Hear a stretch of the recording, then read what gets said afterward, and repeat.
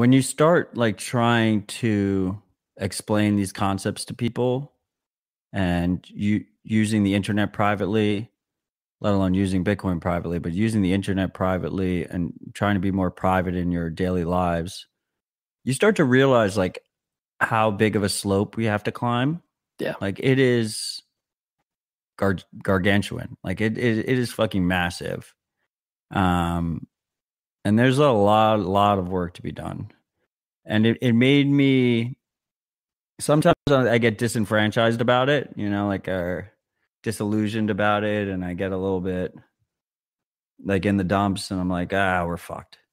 But most of the time it's, you know, we need to make progress because what other option do we have? And I kind of just got really, really strongly focused on trying to do my part. And it's not just educating like end users.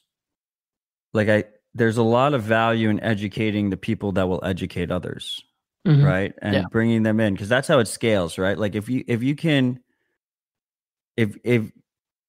help improve people to the point where they will improve other people, then all of a sudden they're gonna help 100 more people or 200 more people, and all of a sudden it can scale. There is some opportunity there, and that quickly became my focus.